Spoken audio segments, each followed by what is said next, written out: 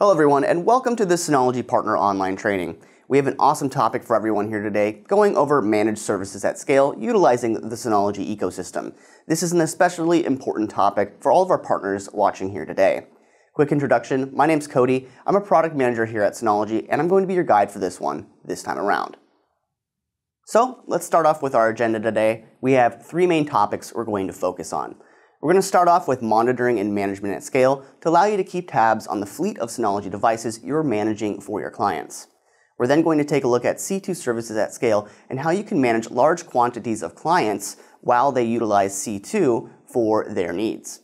We're then going to round things out with on-prem services at scale and how you can integrate Synology into your solutions offerings.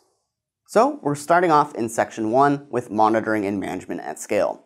In this section, we're going to focus on three main applications. We're going to start off with CMS, or Central Management System, that allows you to monitor and manage multiple Synology NAS from a single host that you own. We're then going to take a look at Active Insight, which is a cloud-based automated monitoring and protection service that gives you both proactive and reactive troubleshooting advice for your technicians. We're going to round things out in this section by looking at Surveillance CMS, or Central Management System, and this allows you to use a central host for monitoring and surveillance expansion in case that is a service you offer as a managed service provider. So let's begin with Central Management System, or CMS. Now this is an application that runs on a Synology NAS that you yourself own as a managed service provider, so it's completely self-hosted. This allows you to monitor and manage the fleet of Synology devices you're taking care of for your clients. Now, once these devices are connected to the CMS host, you're able to organize these devices by groups and apply policies to them.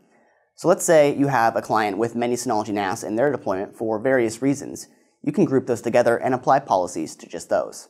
Likewise, if you have technicians that specialize in certain verticals, you can organize your devices by verticals and apply policies to just those and have that team of technicians as managers for that group of devices.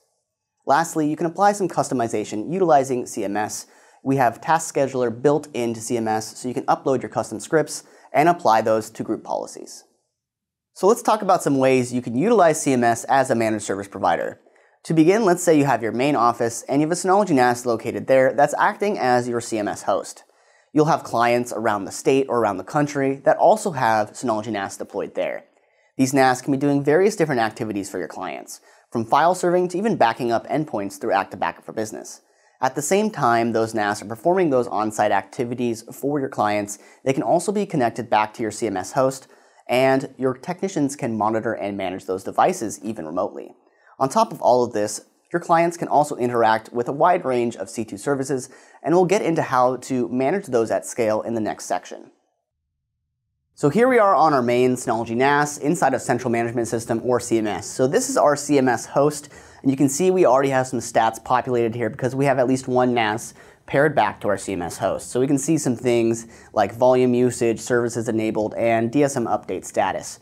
Now if you're setting this up for the first time, you're not going to be seeing a lot of stats in your environment. But in our case today, what we're going to do is actually add a new server to the system to be managed by our CMS host, essentially onboarding a new client and getting them taken care of. So we're going to move to the Server tab, and we're going to go ahead and click Add.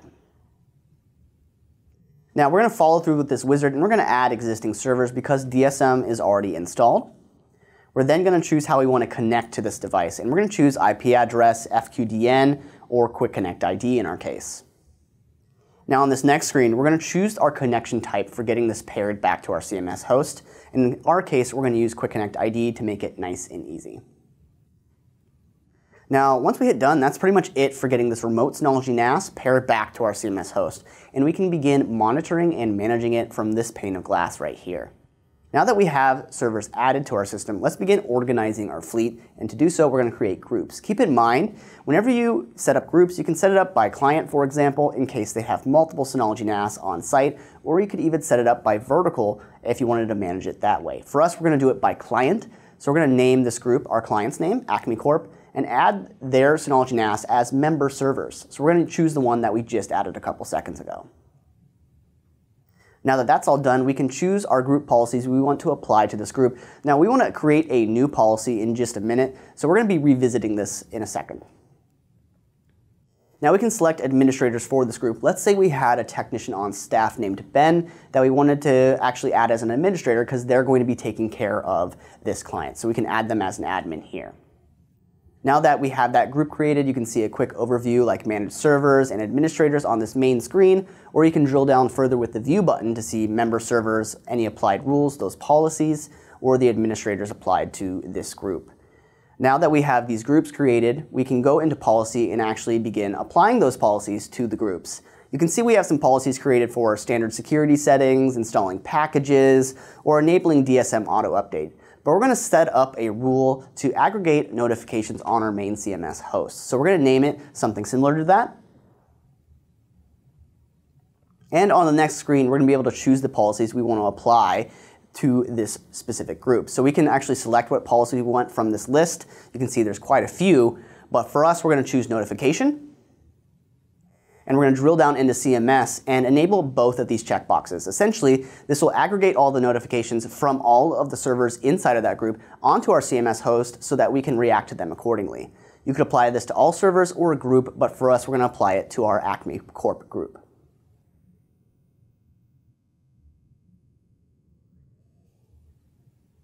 Now once that's all done, we can choose the priority of this specific policy. We can leave it at number 1 since that's the only one, or you could change its order if you needed to. You can also lock its position so it can't be changed at a later time. Now that that's all finished, you can see that that policy will be applied to that Acme Corp group. Next on the list is Task Scheduler. Now Task Scheduler is the most customizable thing inside of CMS. It allows you to run scripts for your different groups and apply those scripts inside of policies. So you could do a reboot, shutdown, wake on LAN script, or apply a custom one here. And again, that can be applied in a group policy. Next, under log, you can see all the different logs for your host logs. And these are essentially all the changes we've been making to the system since we started this demo, like adding the server, etc. Now under server notification, these are all the aggregated notifications we're now getting from those remote Synology NAS servers. Now in either of these menus, you can easily export all of these different notifications and logs either to HTML or to a CSV file. Now under DSM update, this is a great feature inside of CMS. You can actually update your entire Synology fleet at the click of a button. Or you can get a little bit more granular and actually update individual Synology NAS if you needed to. So we're going to select one of these and click Update. And on this next screen, you're going to be able to see you can update to the latest DSM version or update via .pat file manually. Now on the same screen, you can actually go into Settings and choose your update settings. Now you can check for the latest and greatest DSM update or only check for important security updates for DSM. Now there's a couple other things you can do in monitoring an update, like check the storage status of those remote servers. So we can see their volume utilization, drive health, and even the shared folders that are listed in the Synology NAS. Likewise, under service, you can see what services are enabled or disabled on the various systems. And finally, you can go under package and monitor specific packages for your devices. So as you can see, Central Management System is a powerful tool for managing your fleet of Synology devices for your clients. So let's discuss how you can utilize CMS as a managed service provider in a real-world break-fix scenario. Let's say, once again, you have your main office, a Synology NAS located there, that's acting as a CMS host.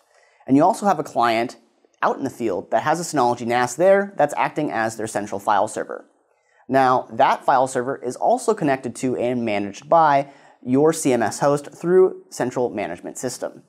Now, if something happens to that device, let's say someone spills coffee on it or there's a water main break that damages the system, CMS will alert your teams that that system is no longer connected to your CMS host. Now, as a managed service provider, it's always wise to have extra spares on hand.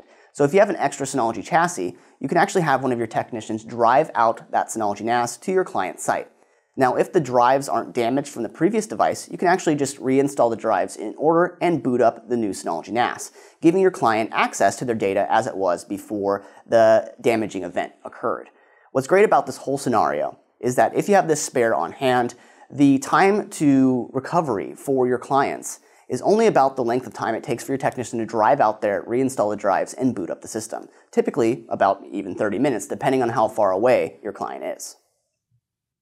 Moving on to Active Insight. Active Insight is a cloud-based monitoring solution, so you're able to access the platform from anywhere that you have an internet connection. Even your technicians on the go or in the field can access the platform through the mobile app. On top of that, Active Insight provides proactive and reactive solutions to issues, so your technicians gain step-by-step procedures for how to get these issues resolved, for example, if a drive malfunctions. On top of that, you can also update the entire fleet of Synology devices in one click from directly inside of Active Insight. This includes the OS, like DSM, and any packages installed on the systems. On top of that, Active Insight also has reporting built into the system. So you can send out reports to your technicians or to other stakeholders at your client's site so you can coordinate service. You can also organize your entire fleet by groups, by region, or by vertical, which is especially handy if your technicians specialize in a certain vertical and take care of those clients themselves. On top of that, you can also do device delegation, which is one of the most important features inside of Active Insight. You can easily adopt management of your clients' devices through their individual Synology accounts. So here we are in our Active Insight portal, and keep in mind, we're actually using our demo environment that you can find on our website. So if you want to explore this environment for yourself, you can definitely do so after this webinar. For us today, we're going to start off by doing some account delegation so that we can begin taking care of clients. So what we're going to do is move over into the Management tab, and we're going to go and select Account Delegation from the top bar. Now we're going to click Add and begin filling out this field here. We're going to type in the email address associated with the Synology account of the client that you actually want to manage in Active Insight. Now it's going to send them an invitation, and they're going to accept that through that email invitation. And once they do so, you're going to be able to manage all of their Synology devices that are paired to the Synology account. Now, once that's all done, you'll see them in this account delegation list. And if we move over to the Host tab along the top, it's going to show you a list of all the devices that are paired back to this Active Insight instance. You can see some different details like host name, if they're connected with a license, model number, and who the host owner is. Now, if we go to the main Host tab along the left, that will show you a graphical representation of all these hosts and some different metrics at a glance for those different Synology NAS, from CPU usage to memory, etc. Now that we have all these devices listed here, we're going to go ahead and begin grouping our devices to manage the Synology fleet. We're managing this by regions, but you could also do so by vertical. We're going to edit one of these because it's pretty much the same as creating one. So if you go to Host, you can select from your entire list of Synology devices paired back to Active Insight. So that's how you can organize things by vertical if you needed to. Now, if we go over to email, this is going to be where you set up email notifications for stakeholders of this group. Now, this could be technicians on your IT team or even stakeholders at your client's site, for example. You can enter multiple email addresses here. So now that we have all these groups and notifications set up, what we're going to do is go back over to the Host tab and show how you can filter this list down to manage it that much easier. So we're going to go over to the Filter button on the top right. And once there, you can see you can filter by model number if you wanted to, by group. So if we select group and choose the North American branch, you can see all the devices paired to that group. And likewise, we can go by host owner, by Synology account, and therefore by client if you wanted to. Now that we have this all filtered down, we can select one of these cards and drill down into these devices.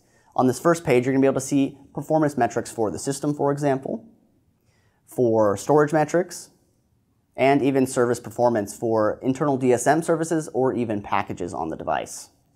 Now, if you go to storage, you're going to be able to see volume usage trends and storage pool allocation as well. Now, the most important tab here is probably going to be events for everyone, because this is where the proactive and reactive events and troubleshooting come into play. Proactive would be a warning and reactive would be critical. You can see we have several events already listed for this device, from important updates to login attempts from unusual locations or at unusual times. So what we're going to do is we're going to drill down into the login attempt from an unusual geolocation. So we're going to click into this one. And right when we open it up, you're going to notice it's actually mapped out and it'll show you where this login attempt was performed from. Now we can continue to scroll down to see additional details. You'll notice Amy Lynn attempted to log in from Versailles, France. Now, if you knew that Amy was working from France, then this might not be of concern to you. But if Amy isn't in France at this point in time, you're going to want to continue to scroll down and take some of the recommended solutions. Now, all events in Active Insight, whether it's a warning or if it's critical, will have a recommended solution for how to get it resolved, so you can follow that if you need. Another nifty feature of Active Insight is you can actually mute your alerts and have them return at a later time. So this will give us some time to reach out to Amy to make sure that they actually did try to log in from there. Or you can resolve it if you know if everything is okay and get it off of your list. Now we're going to move over to the event screen on the top left, and that is actually where all of your events live without having to drill down into each individual device. Now you can see all the different categories here for new, muted, resolved, and all, but you can also filter this list of events down using the rightmost filter button, just like you could on the host screen. You can filter by model, group, and once again, by host owner. Now in each one of these menus for your events, new, muted, resolved, all, there is an export feature. So you can export this list into a CSV file to keep for your own records, or you could even share it to your clients. Now we're going to shift gears here and move over into the Protection tab on Active Insight. Now underneath DSM Update, you're going to be able to update DSM for all of your devices in one go. Or you can drill down a little bit further into each individual device and update them as needed. But on this main screen, you can see what current version they're on and what important releases they might want to be updated to. So we're going to select one of these devices, and we're going to click Update. And you can see you can choose what preferred DSM version you want to update to, and even view some of the release notes. Now, underneath Package, you can do much the same thing, but for packages on the different NAS devices. Now, first and foremost, you can edit your package list to actually change what you actually want to monitor. We're monitoring all of them in our case. Now, you can select one of these packages if you wanted to, and actually select the Details button on the top right, and then you can see all the different devices that might need this update. You can either update them individually with this button, or you can go to the host itself and actually log into DSM and update it from there. Now, underneath Hyper Backup, you're going to see all the different Hyper Backup events that are running across your different devices, whether they're canceling, backing up, if they're successful, if there's a partial success, or even if there's some sort of failure. So let's drill down into this Authentication Failed event by clicking the Event button. And you can see, once again, the recommended solutions for getting this resolved. And again, every Active Insight event will have some sort of recommended solution listed inside of the event. Now, underneath Login Activity, you're going to be seeing all the different login activities across all of your different devices. Now, you can see a quick snapshot of all the different unresolved events, etc., for each device. Again, you can filter this list down by model, by group, or even by host owner by Synology account. Now, if we drill down into this specific device right here, you can see all the different login activities from login events to failed logins, etc. But if you wanted to set your threshold for getting alerts for all these different attempts, you can do so here. So we can edit one of these thresholds right here and change the rule to change the amount of login attempts over a certain interval before you actually get an alert. Now lastly, we have the reporting mechanism inside of Active Insight. So you can have reports generated and sent to necessary stakeholders whenever you need to. So you can do this manually with the Generate Now button, or you can actually create or edit a new report. So we're going to edit since the Create option is pretty much the same as well. So you can choose what topics you actually want sent out in this report, and you can choose what hosts you want involved with this report and included in this report. And you can set up your schedule, have it run manually or on a schedule you set here in the bottom menu. And lastly, you can change your email settings for who you want to actually receive this report. This could be multiple different email addresses from your internal IT team to even stakeholders at your client site. So as you can see, Active Insight is a powerful tool, and using Active Insight along with Central Management System gives you the ultimate in management for all of your Synology devices. So let's round things out by talking about Surveillance Central Management System, or s-cms. Now this application provides global monitoring of an entire surveillance station deployment, allowing you to centralize your viewing of all the different recording servers at your client sites, especially important if you're providing this service to your clients. On top of that, Surveillance Station CMS provides a scale-out architecture up to 10,000 cameras. That means that you're able to add multiple recording servers on a client site to expand camera capacity past what a single NAS can handle. On top of that, there's easy migration of those cameras between the different recording servers, allowing you to balance the workload on the system should you need to. Lastly, there's also failover support. So not just adding recording servers to client sites to expand capacity, you can also add failover servers to your client site. So if anything happens to the main recording server, you can actually fail over the camera feeds and recordings to the failover server.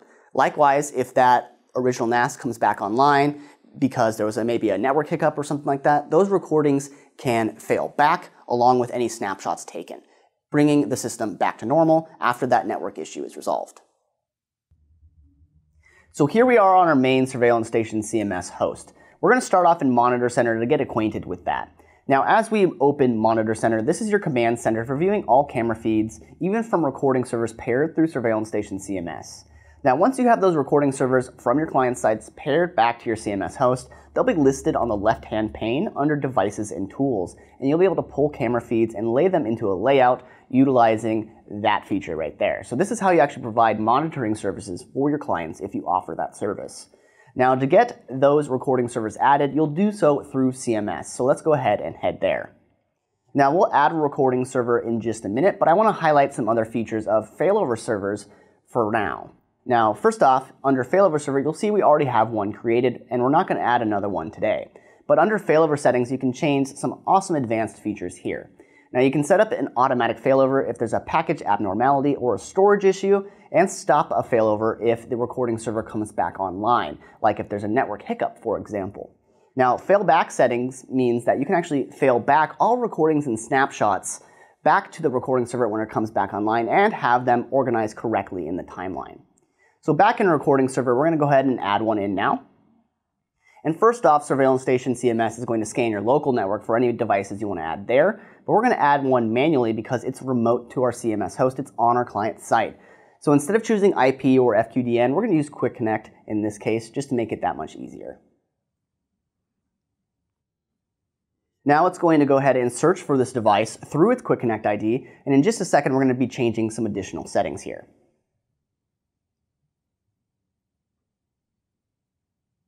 Now that that's all been found and that kind of thing, we're going to set our permissions for this specific device. So the first checkbox we want to leave checked so it prevents other CMS hosts from pairing with this recording server because we want to control it for our clients. But the second one we want to uncheck so our clients can still create layouts and control their own recording server on site.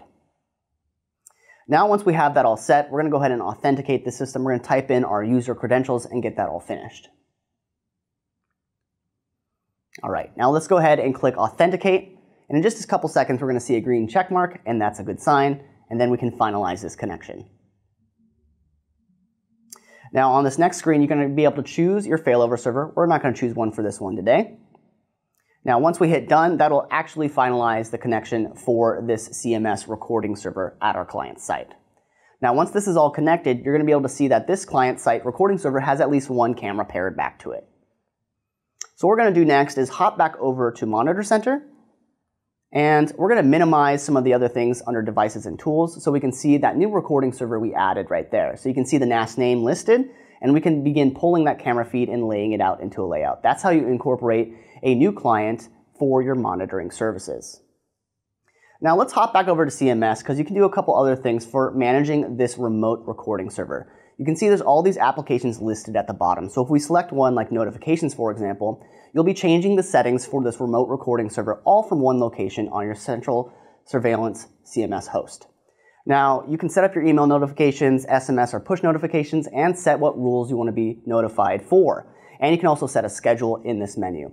So as you can see, Surveillance Station CMS is a powerful tool for managing all of your clients' surveillance storage and all of their surveillance feeds if you do offer that service as a managed service provider.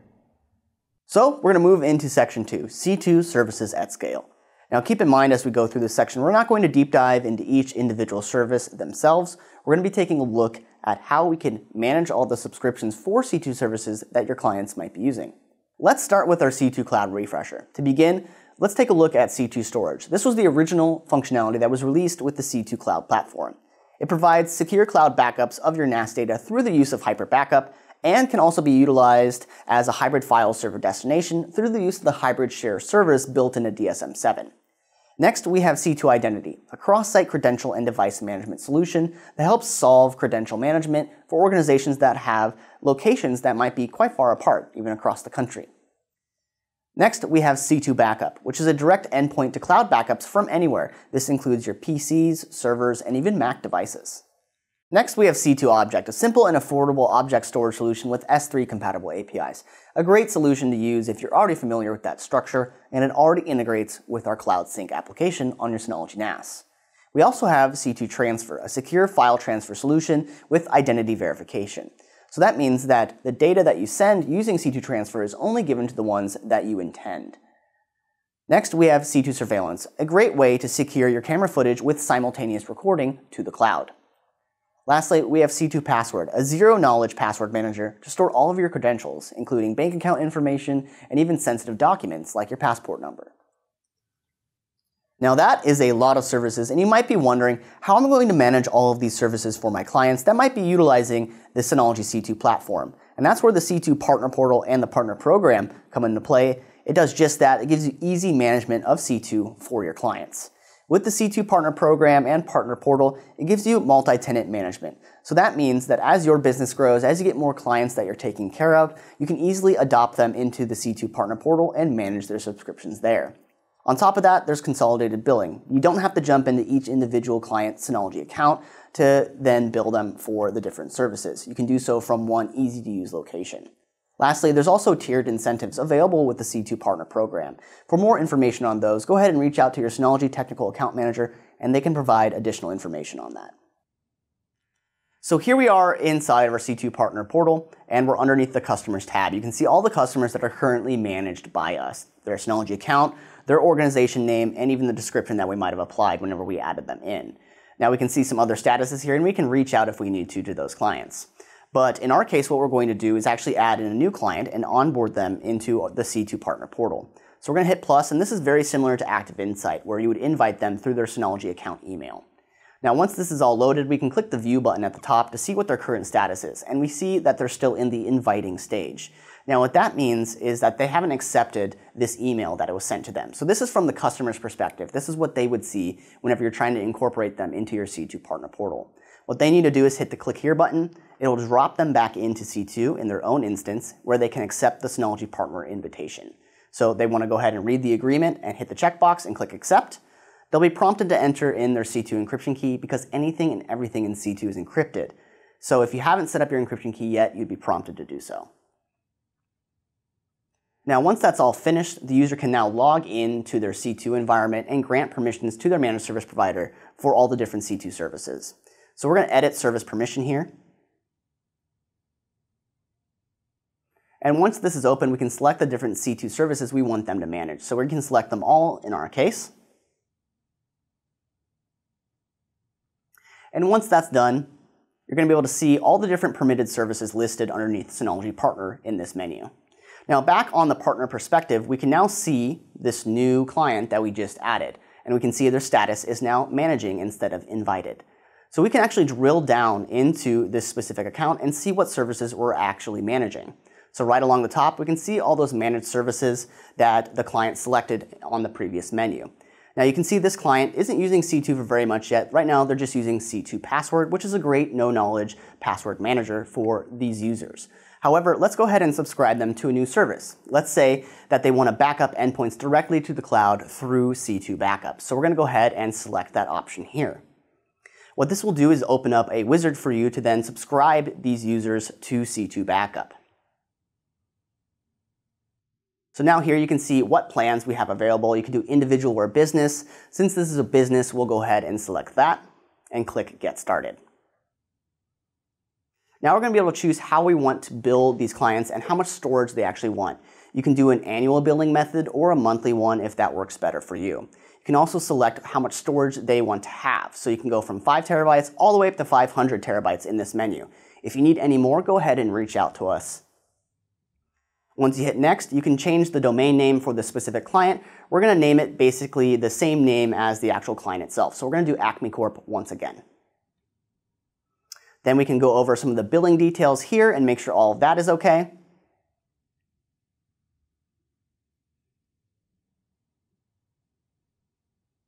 And once that's all sorted, we can hit OK and finalize this subscription. Now, back over to the C2 Partner Portal, we have that client now subscribe to their C2 Backup service now. And right now, they're under a free trial. you always get a free trial for every new service you start, so they can enjoy that free trial for now. So now that we got our clients all onboarded and subscribed to some C2 services, let's check out the transaction menu. This can be a menu that you can utilize to see all upcoming invoices and any of your payment history. You can export either of those. So underneath payment history, we can see that we have several other payments that have already occurred, and we can select one of these and download them through the browser. Now lastly, there is a rebate option for the C2 partners. Once again, if you need more details on the rebates and incentives for being a C2 partner, go ahead and reach out to your technical account manager here at Synology. So let's move into section 3, on-prem services at scale. Like with the C2 portion, we're not going to deep dive into each individual one of these applications because we've done so in the past on previous Synology Partner Online trainings. These are just some services that you can offer to your clients utilizing the Synology ecosystem. So these are the applications we're going to be discussing in this section, and keep in mind, this list is in no way exhaustive of all the different services you can offer utilizing the Synology ecosystem. This is really just the bread and butter. Now, we're going to start off with the Active Backup suite. With Active Backup for Business, you can consolidate physical Windows PCs, servers, Linux servers, and even virtual machines in Hyper-V and VMware. Likewise, with Active Backup for Microsoft 365 and Google Workspace, you can do multi-tenant consolidation of that SaaS data. So by using Active Backup for Business and Active Backup for Microsoft 365 for Google Workspace in tandem, you're actually consolidating all this scattered data finally into one location. With Hyper Backup, you can take that data and back it up to Synology C2 or a co-location facility, and with Snapshot Replication, you can send snapshots to a centralized Synology NAS and provide failover services there. Let's begin with Active Backup for Business. This application allows you to centralize your backups for all of your physical Windows servers, PCs, Linux servers, and even virtual machines inside of Hyper-V and VMware. Active Backup also includes templating and reporting built into the system. And with templates, you can easily integrate multiple devices and have them all respect the backup settings that you created inside of that template. With reporting, you're able to actually send backup health reports to necessary stakeholders. Also, Active Backup for Business integrates with other Synology applications, like Hyper Backup and Snapshot Replication, forming the foundation of our disaster recovery suite. With Active Backup for SaaS, starting with Active Backup for Microsoft 365, you can provide comprehensive backups for OneDrive, SharePoint, Exchange, and even Microsoft Teams data for your clients. Likewise, with Active Backup for Google Workspace, you can provide comprehensive backups for Drive, Gmail, contacts, and calendar data.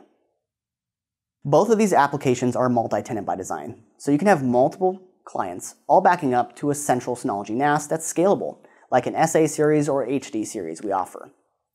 Now, Hyper Backup to a central location, you kind of have two options. One being backing up to a co-location you're part of, the other being backing up to Synology C2 storage. In both instances, you can actually seed that initial backup. For actually backing up to colo, for example, you would just provide your own seeding media, maybe another Synology NAS that you actually physically ship around to client sites. Now, once that data is actually inside of your co-location again, you can relink that task and continue backing up. Now, likewise, for backing up to Synology C2 storage, we offer a service called Synology C2 Express Box to get that initial backup done. If you want additional information on that process, reach out to your technical account manager to get more details. Now, Hyper Backup doesn't just take care of active backup data, but also shared folder data, application config data, and even DSM configs. Now, that .hbk file that is generated by Hyper Backup can actually be freely moved around. So just like you seeded your initial backup, you can actually ship that .hbk file back out to a client site and restore over LAN in case they have a poor connection speed. Now, for snapshots to a co-location facility, this will require a centralized NAS somewhere. And this initial replication can actually be seeded, much like Hyper Backup.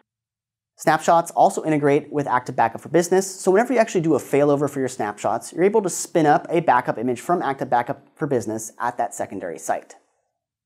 Now, another option for providing services for your clients is to use Virtual Machine Manager. You can actually provide virtual DSM instances and provide services inside of those. For example, a chat server. And fun fact, this is actually how Synology runs their own internal chat server utilizing Synology Chat and Virtual DSM. Go ahead and check out our documentation on Virtual Machine Manager for more details on that. Now, there's all kinds of other Synology Partner Online trainings that go into great detail on a bunch of these different topics. So if you need a site-to-site VPN between disaster recovery sites, check out our Intro to RT6600AX webinar. If you need more details on our different backup solutions, check out Backup Solutions for Business. And if you want to check out protecting your M365 data, go ahead and check out that webinar too. We went over quite a bit today, so let's go ahead and recap. We started off with monitoring and management, an overview of the different tools available to you for managing your Synology fleet. From CMS to Active Insight to Surveillance CMS, all of these tools can be used in concert to take care of your clients. We then took a look at C2 services at scale and how you can use the partner portal to manage your clients' subscriptions to the platform. Lastly, we rounded things off with On-Prem services at scale, an overview of some services you can offer utilizing the Synology ecosystem.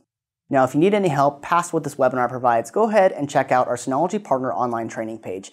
We have hours and hours of video content covering a range of topics. Also, if you need walkthroughs or other tutorials, check out our knowledge base. All of our Synology knowledge lives there. Lastly, if you have any questions past that, go ahead and send us an inquiry and our highly trained inquiry team will get your questions answered. Next, feel free to reach out to us anytime. If you're a business user with your own internal IT team, reach out to onboarding@synologyamerica.com. If you're a channel partner, go ahead and reach out to sac_sales@synology.com and we can get you in touch with your technical account manager. And lastly, for our friends across the pond, we do have a Synology UK team and you can reach out to them with uk_sales@synology.com. With that said, that wraps up Synology Partner Online Trainings for 2022. Thank you for tuning in and we'll see you next year.